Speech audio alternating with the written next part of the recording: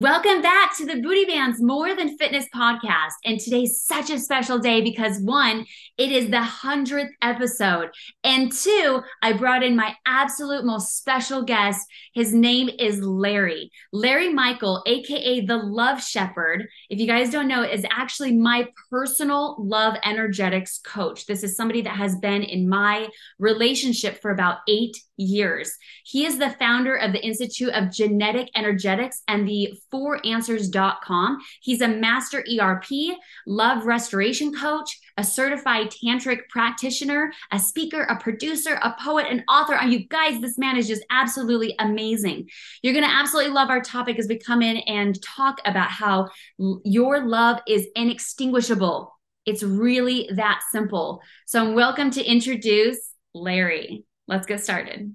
Booty Bands and Barbells helps busy women sculpt and tone their bodies in just 15 minutes a day through our physical products and our one-on-one coaching. So what really stood out to me, Larry, is one, obviously, you're not only an author, but on top of that, you are an energetics coach working with individuals to be able to have them understand each other. And I would say it's probably been about 7-8 years now that we've been working with each other. And I just have to tell you, it's been the most remarkable experience being able to have a third party in our relationship. Because as there's so much emotions going into a relationship, how beautiful it is to have somebody that's very sensible and just understanding the opposites of what their opinions or their emotions, and just understanding that whole thing has been absolutely magnificent. And being able to have people come into my life and say, oh, I'm struggling, I don't know what's going on. And I say, I have the perfect guy for you because he just really makes sense on the masculine and the feminine side, and being able to find that harmonious balance. So one thing that really stood out to me the most is when you were talking about love. And you were like redefining love, or almost like you said, I'm going to just say, you said love is shitless. And I thought, what is this guy talking about? He's a loves coach. He's made me feel the most love in my life with the love of my life. It's been so funny how you said that. So when I say that, what comes up for you when love is shitless? Oh, gosh. Well, my nickname, my playa name is Love Shepherd, right? So I am all about love. And that path, since I was a little kid, was like working at understanding it. I really wanted to figure it out the best I could. And needless to say, I see a lot of people that are like very wounded and hurt and constrained and fearful around love, as much as I see people that are just magnanimous. They're magnificent. They glow, they inspire all of us. But that last set is a smaller set compared to the people that get very challenged by it. And I'm going, okay, what is the deal with this word? So I started researching, and I've looked at love for a long, long time. And this is the first time we first started talking, is that to me, love only exists in the present, right? It's only in the present that, what you experienced in the past, that old saying that, the past is history, the future is a mystery, all there is the present or the now, is so accurate. And it's very true when it comes to love. But we have an experience in the past, good or bad, and we want to have that happen in the present. So we bring that into the present as if that same exact thing can happen again. Nothing works that way. The universe doesn't work that way. What's happening now might be minutely different, or it may be hugely different, but it will never be the same as the past. And then the other thing we do is we project into the future. Like, if I do this for you, or I've had this experience, this is what I want in my future. That's what we're aiming for, attempting to live the future, which is impossible, but a lot of people attempt it nonetheless. Then in both cases, we're not tuned into love, right? So to begin with, love only happens right now, which means if you try to put a definition on it, you're going to be wrong, right? You can't define it. And then I go, okay, well, if we can't define it, then what the heck is it? And what really became so true to me, and this is even reading through scriptures, through wise books, just everything I could to understand it over the years. And it keeps saying the same thing, that really love, first of all, is inside us, right? That term self-love, unconditional love, is not unconditional to other people. It's unconditionally loving ourselves.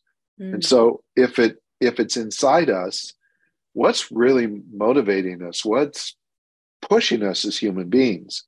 So I will say this: love, and you can disagree, love is a life force. It is our life force. Every person listening to this, look at, you got up this morning, you took a breath, you did the most unconditionally loving thing you could possibly do. You chose life. You're listening now. You're still choosing life. You're still breathing. That is love. You are never without it. It might feel broken or damaged or imposed upon or edgy sometimes, but it is always there. Mm-hmm. So basically, this is saying, if you're looking for love, stop, because you are love. You don't have to look. You don't have to put any extra effort into it. It's as easy as breathing, because that is your life force. Thank you so much for sharing that. And for those that are listening, like, oh my gosh, right? I mean, immediately what happened to me is I just went immediately present. Like, that's where Larry took me, is just so present and just being able to connect to that love. I don't know if you guys were able to feel that, but boom, that hit me. And why that speaks so true to me, Larry, I heard this in the last couple of months, that if you go into the art of manifesting and you want love, you actually going into the art of wanting. And so I love that you actually took us to a place of, no, we are. And so instead of manifesting of the wanting, go into the place of that you already have that. And that actually will attract more to you when you're in that center of like frequency. Instead of the wanting, it actually puts it outside of you. And how profound is it of something outside of you versus into you? What comes up for you there? Okay, so want is a really fascinating word to work with. I mean, we want lots of things. I want to have a good breakfast this morning. I want a great hug sometime today. You know, I want to spend time with my dog. I have lots of wants.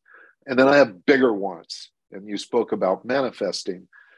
So there's a piece that really is key that must be accompanied with a want, and that's intention. The art of manifestation does not work, just flat out does not work without intention. We have to have a solid intention.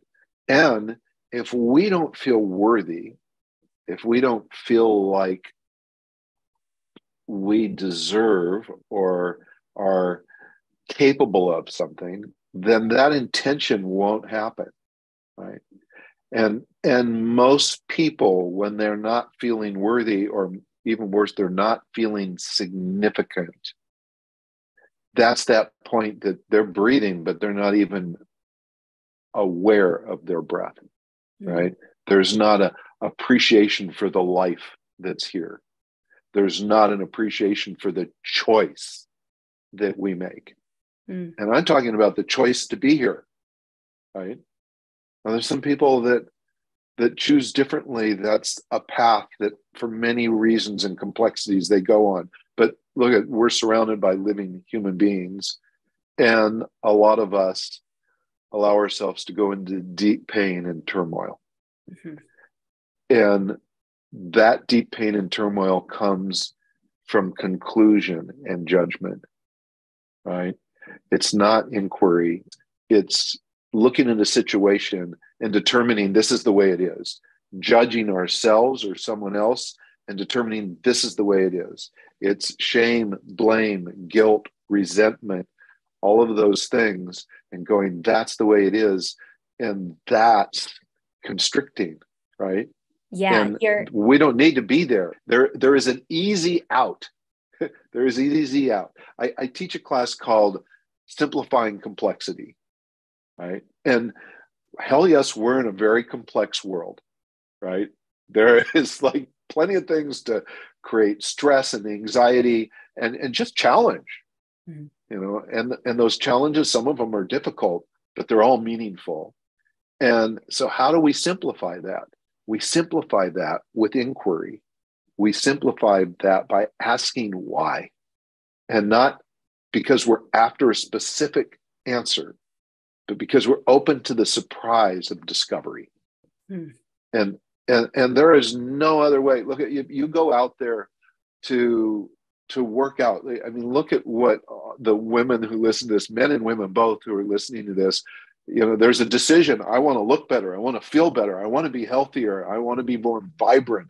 I want to be able to look in the mirror and go, oh, yes, right? So, but do you know exactly what that is that you're sculpting? No, you know the feeling. And are you kind of like there's a feeling that you want, but I don't know a single person that I've ever talked to that hasn't moved through a transition in their health and in their body that doesn't, at that point where you say, did you ever think it could be like this? And their answer is, I had no idea, right? Because it is a grand, magnificent surprise what we're capable of creating. Body, image, health, all of those things.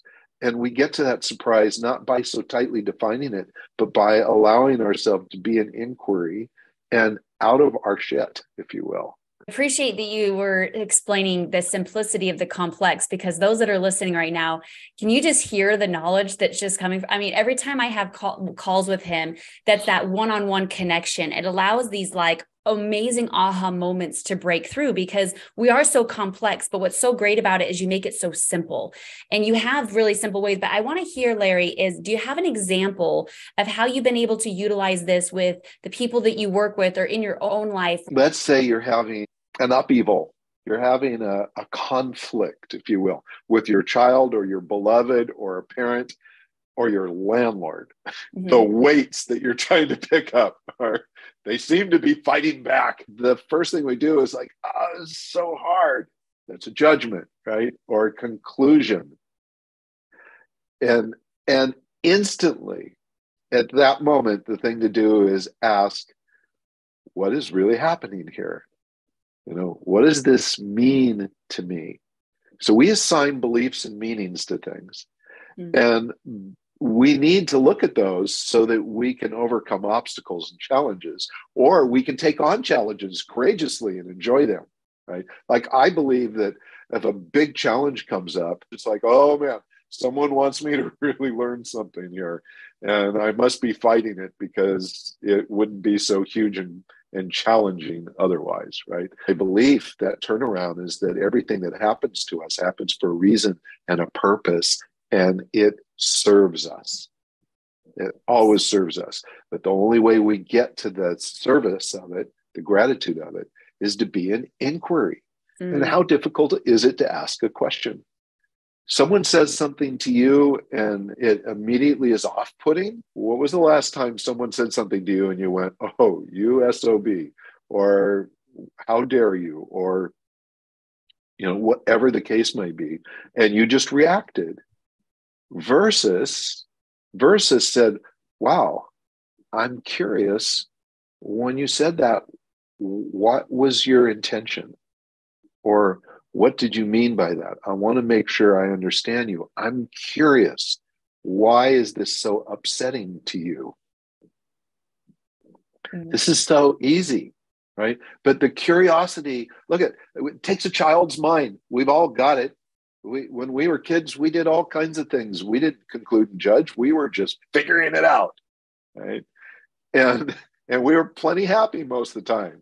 Now, as adults, we still need to have that child's mind, which allows us to hear things that we don't anticipate or expect, but are hugely informative.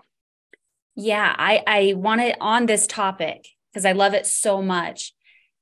It has helped me tremendously in my relationship with you, Larry, because before I would judge, I would assume, and I would quickly take offense to it and personalize it.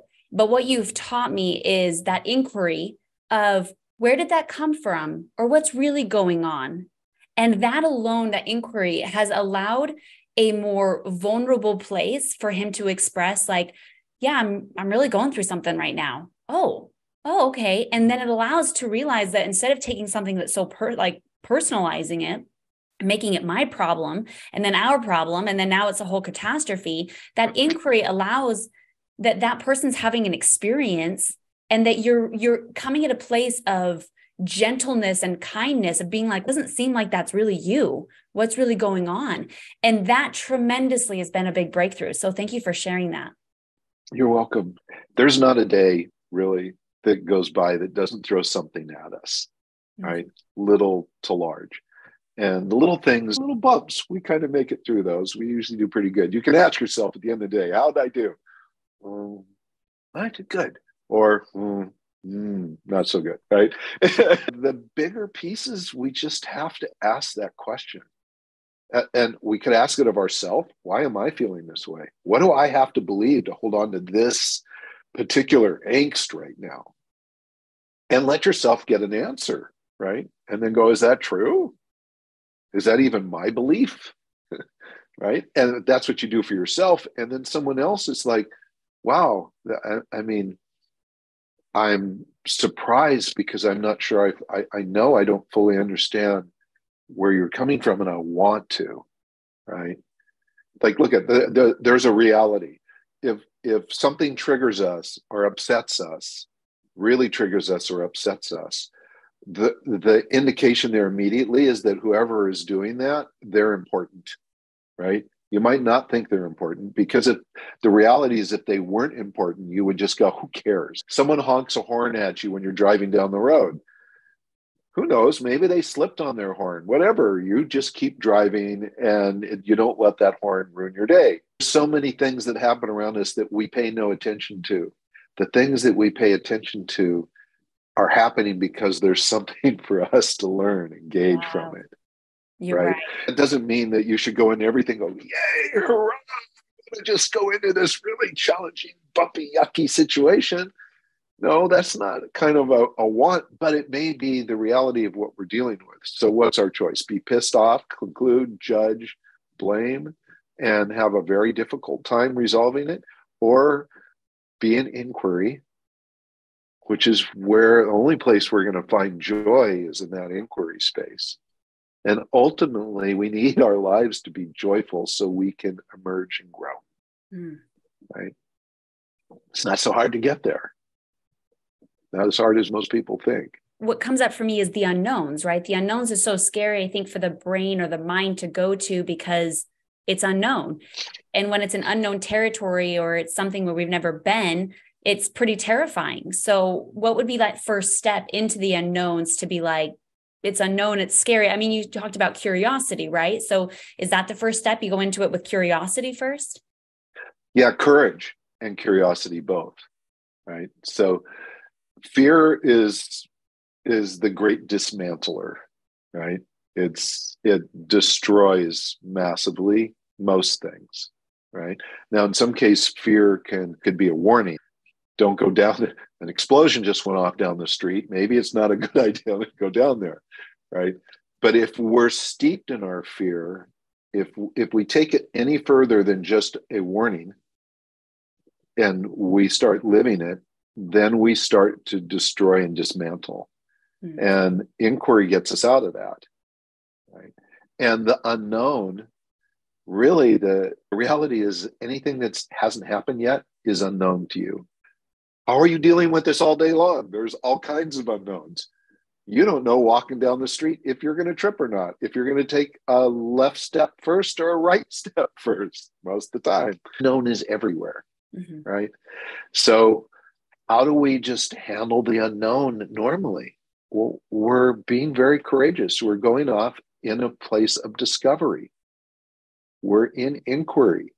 And everything, we can look at it as painful and damaging, or we can look at it as a surprise that's going to be the precursor to some wonderful growth or evolution. Back to your work, right? Back to the working on our bodies. That's just this incredible, we're emergent. This is evolving. We're evolving into a healthier, different looking, different feeling self, right?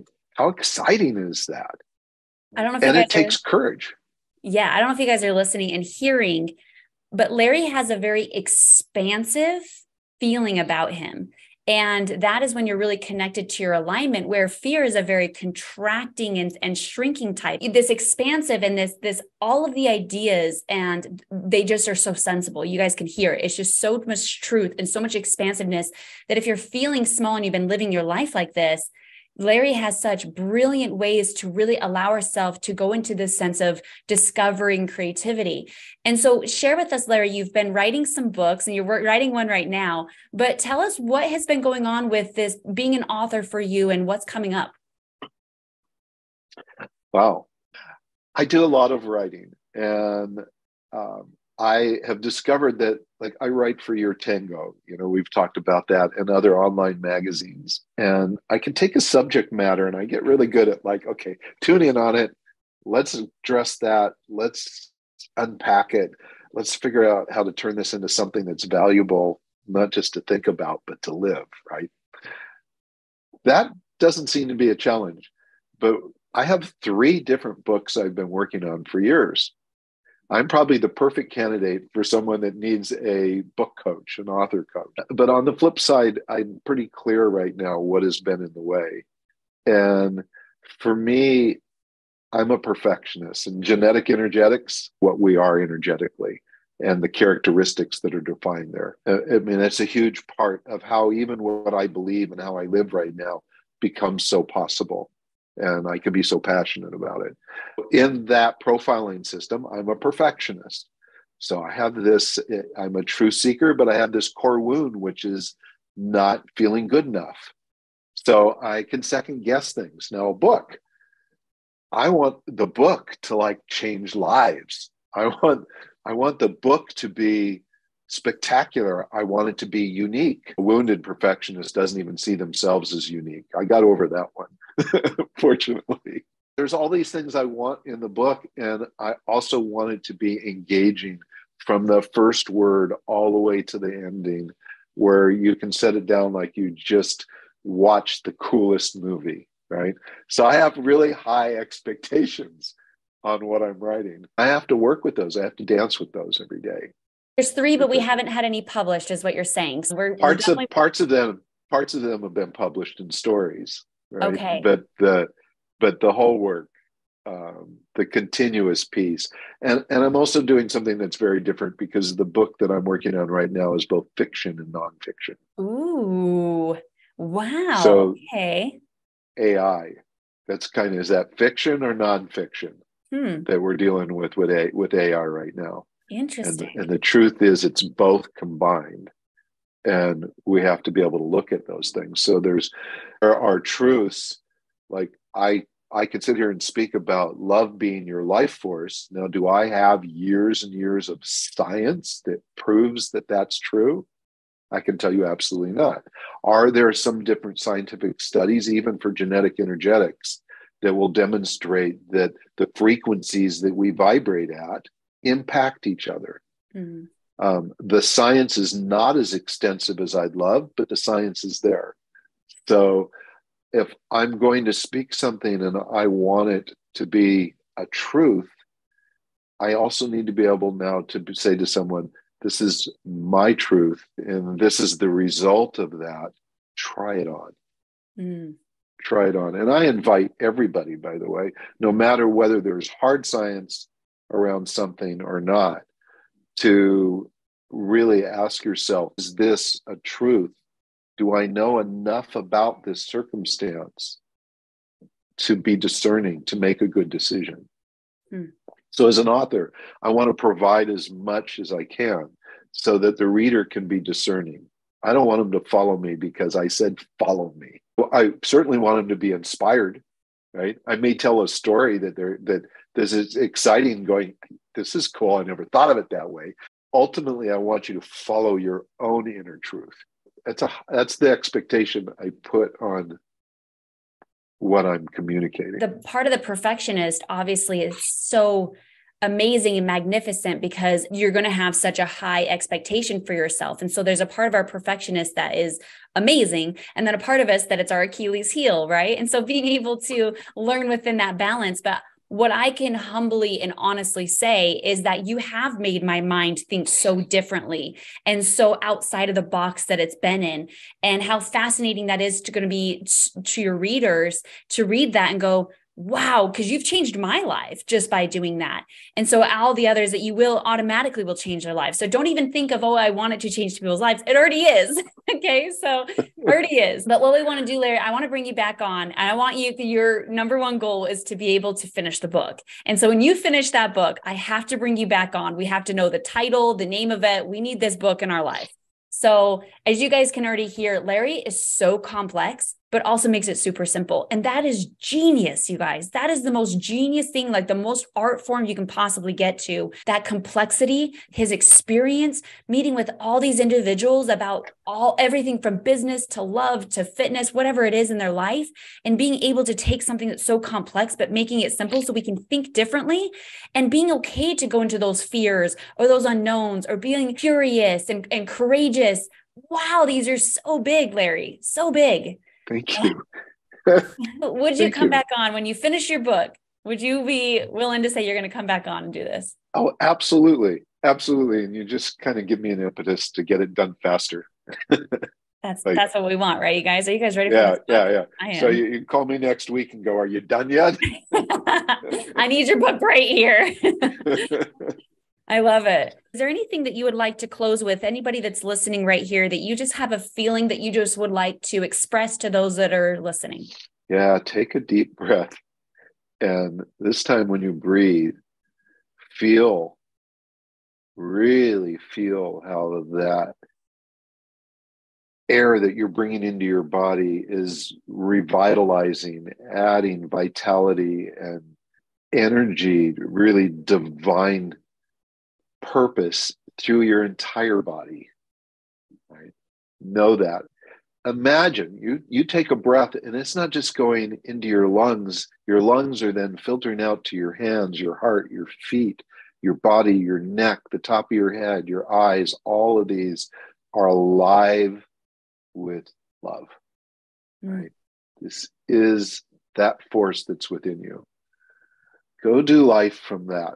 If it gets really hard, there's nothing that's more powerful to bring us back than breathing. And not quick breaths, but just big breaths. Take them in. If you haven't done breath work, go do that. There's lots of fun ways to do that. Never stop breathing. Always know that every human being is significant. You are significant. There's a purpose. That's why you're here.